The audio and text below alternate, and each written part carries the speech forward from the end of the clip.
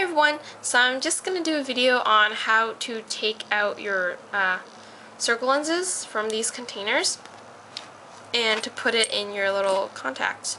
So the first thing you see is your little plastic lid, and since my nails are already chipped, I'm just going to do it. That's why I didn't do it last time, because I just painted them. Now, this is what you're going to get, okay? You're going to have like a little rubber piece. And be very, very careful. Try not to hurt yourself. I would hate for anyone to hurt themselves. Okay, so this is like a little rubber part, and then this is like metal.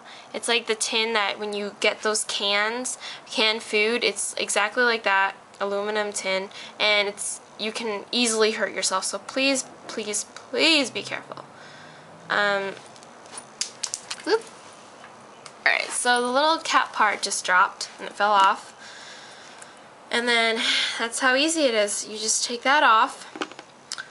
And another thing is you just put this on top of your palm, and then out it comes. Just pops right out. Oh, and it's dripping everywhere. Oh my gosh.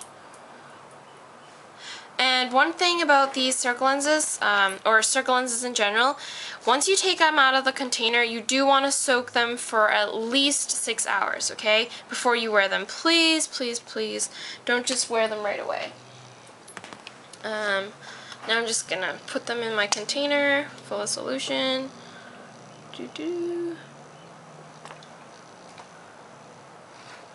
Yep, and that's all you have to do. So let me just show you. I don't know if you guys can see it. Ooh, see that? That's my contact circle lens in there. And I'm just gonna throw away these ones I have in now because they're getting old. So I guess I'll do that one more time just in case for anyone that misses anything. The concept of it is very, very basic and very, very simple. It's not hard at all. I usually use my middle finger just to like pull off the plastic cap, and I get help from my index finger. And then just, you know, it's like opening a can. And then be very careful and try to avoid the little tin. And then just comes right off. I just usually get mine off in like one piece. It just, take it easy and go slow and you'll be fine.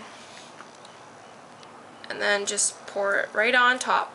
Usually I like to put it onto my palm like a suction cup and then let the contact itself just come out, because I've had it happen before when I first didn't know how, and the contact got stuck when all the solution that was in the contact bottle just came all out, and then the contact was like stuck on the bottom of the jar, and I had to squeeze some more solution of my solution and just like shake it out. So that wasn't, I'm sorry about the noise, it's a truck.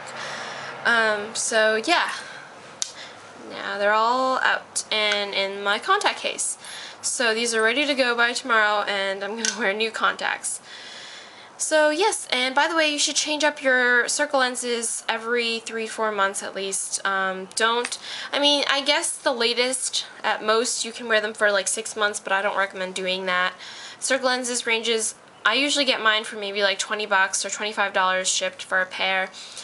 If you guys want, I can link the websites that I get it from below. And I'm not getting sponsored, I swear. I pay for them myself. They don't know I'm doing this video. So yeah, I guess I'll talk to you later. Bye.